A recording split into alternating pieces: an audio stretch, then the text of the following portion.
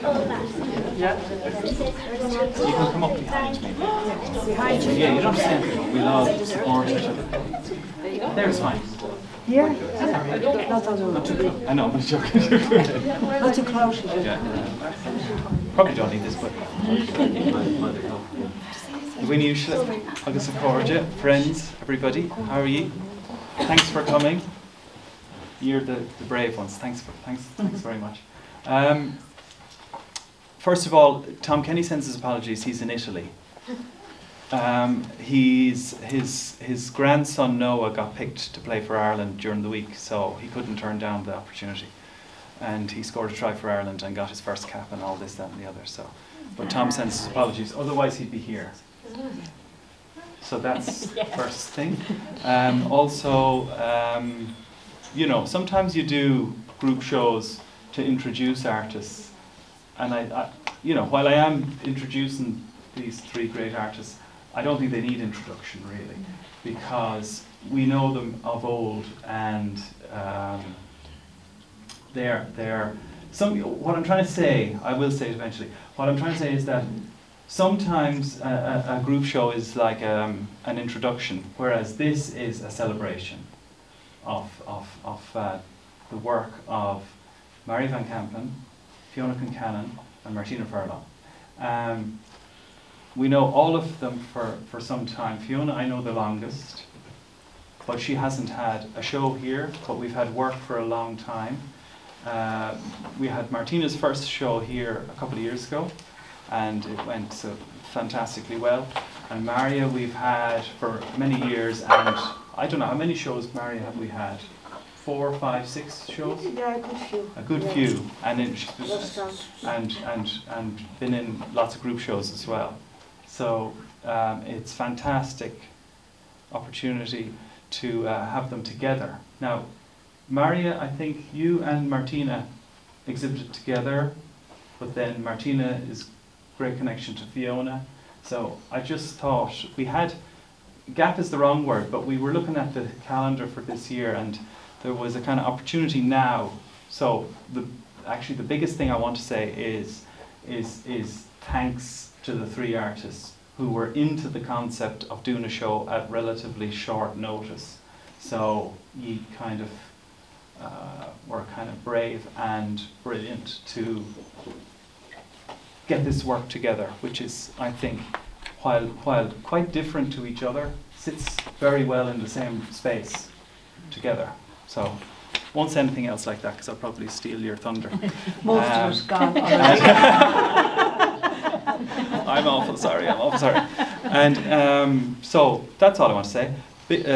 Only to say welcome to Eithne Verling, our director of Galway City Museum, or I should say the director of our Galway City Museum, if I can put it that way.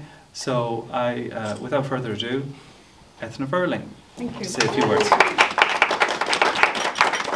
Thank you, Dean. Achorda. I'm delighted to be here today and very honoured to be asked to open this beautiful exhibition. As I said, Dean has spoken about most of the things I was going to touch on, but I suppose maybe rather than going into anything autobiographical, the first thing I'd like to say is that this exhibition is so colourful. When you walk in, and when I walked in yesterday to have a look at the exhibition when it was had just been hung, that was the first thing. I mean, you could say that about so much art, but there is so much colour in the room, and there's so much kind of emotion, I suppose, in the room as well, attached to so many of these beautiful works that we see here. I spoke to each of the artists or the painters about their work, and there's a lovely unifying themes in this work as well. In Marja's work, she looks, I suppose, a lot at memory and looking at it's a kind of like a composite of her life, which is wonderful. There's so much depth in the paintings, and it refers to so many things that happened in her life. Photographs that her father took of her and her sister, and times of, you know, beautiful photographs, which I'd love to see actually, the photographs that inspired these, because you speak about them quite a lot, and it seems like they're very important. It would be great to have them with the paintings. but also the themes that are of great interest to her. And again, the landscape is a huge part of it, but also even the craft, and you can see the craft and the skill in the paintings as well. Her interest in knitting, her interest in crocheting, but her interest in nature. So that's a beautiful aspect, and that composite aspect. And then when we look at Martina's paintings, and we had a lovely chat earlier as well, again, a completely different, entirely different style, entirely different approach, but so complementary side by side. And Martina's paintings, I understand, or what we were talking about, I mean, they reflect landscape again, but a lot of maybe inner landscapes as well are reflected in that. The depth of a landscape. I'm an archaeologist by profession years ago, but we were talking about that, looking at like a section face, you know, looking at the depth of landscape, what's under the land. And I think there's a lot of that kind of feelings come up in the shapes and the colours and the textures that Martina's work speaks to. I also think that there's probably a bit of existential questioning in there as well. Who are we? What is it all about? The human condition, I think. I hope I'm correct in saying that. Yeah. Then on to Fiona's, again, so complementary to all of this, such a different style. And this is very much about the landscape. These are recent works, I understand, by Fiona as well. And I think it's, as Dean was saying, it's her largest show, and also as part of this wonderful trio. Again, very complementary to the others, but you know, that's not what is the important thing, but it happens that they work so well together.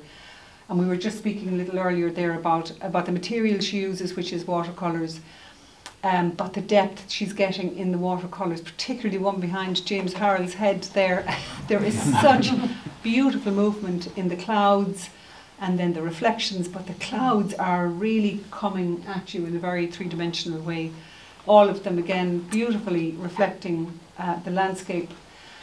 But there's a great, I think in all of the work, there's a lovely, there's a great communication from the work. To me, I can feel what the spirit of the work.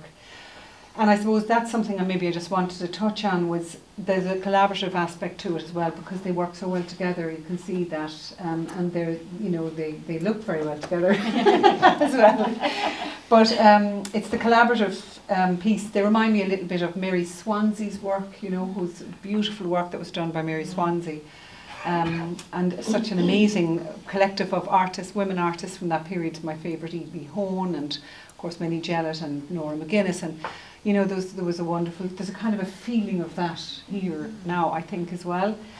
But one of the things there's a couple of themes I thought linked this work beautifully. One is the landscape, and that speaks very much to myself. My father was, who died last year, was a landscape painter, Walter Verling, and he had us looking at views from when we were tiny children. He was always, you know, he was a plein air painter, an impressionist. And he was always bringing views home, if you like, bringing the work back to the house, and that was beautiful to see the landscape through his eyes and to understand the landscape. And then, of course, you know, he showed us castles and ring forts and standing stones and stone alignments and every class of a monument from when we were very small children as well. And that, I suppose, the apple didn't fall far from the tree, and I went into archaeology, but that visual literacy piece, you know, the piece about reading the landscape and understanding the landscape, was lovely as well, to see the monuments on it. And I think that's something that we touched on there as well when I was chatting to Martina. And I think it's also in Wexford, I believe that Maria and Dick indeed are doing a lot of work around the landscape and commemoration and things like that.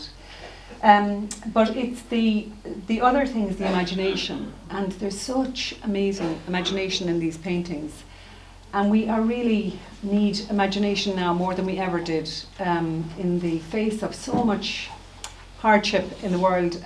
You know, there's a wonderful man called Rob Hopkins who's written a book called From What Is to What If, and he analyses the brain in terms of imagination and how important it is for science and climate change, and how you know, if you can't dream it, you can't be it. You know, if you can't imagine it, you can't see it or be it. And so for children, you know, for young people, you need to paint, you need to draw it and make it so that you can be it, you know, and understand it. And Ken Robinson was wonderful for that as well. I don't know if you knew him. He was a wonderful educator and wrote this book called Out of Our Minds, which was, you know, about imagination. I have a huge interest in art and mental health as well. We do a lot of that, or try to do a lot of that in the museum, working with various communities. And, you know, artists are, when there's an engagement for, say, people who are suffering from mental health with art in a museum context, they say that there can be great benefits because of they're outside of a therapeutic setting, you know, and so there's much greater growth and, I suppose, healing. And that's why it's so nice. We've such a dearth of art spaces in Galway, sadly. It's wonderful to come into a room like this and see work. You know, you can feel the kind of healing nature of it, I guess.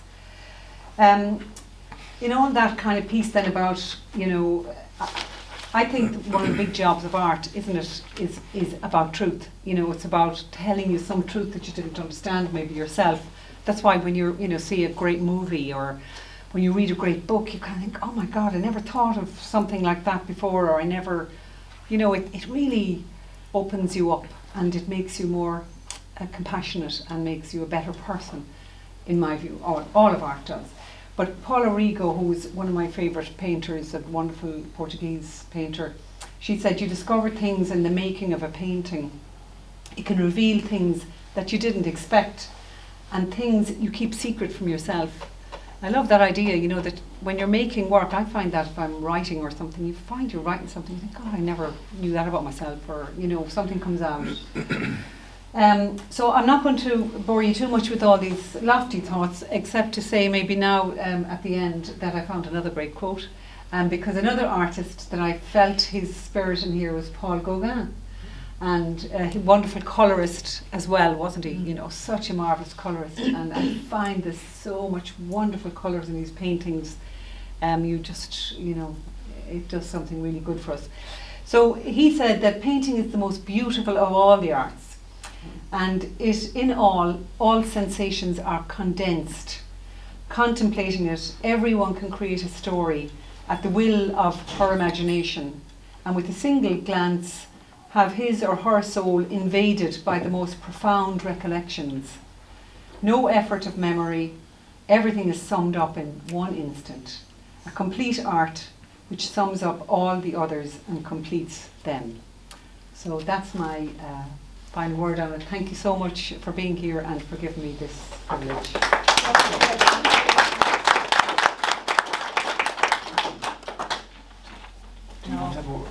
Thanks. It's all been said and we're very shy now. Now or never. Yeah. Okay, no, they don't want to say anything. That's fine. Eithne, that was brilliant, and whoever suggested Eithne, well done. So, yeah, it was brilliant. So the show goes on for about a month. Yeah, she's good. Come again. Buy the art. Buy the art, yeah. And thanks again for coming. Thank you. Thank you. Thank you.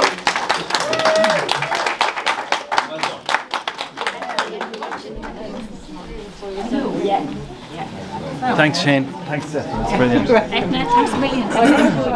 Okay. Oh, can I just wipe this up? Oh, is it off?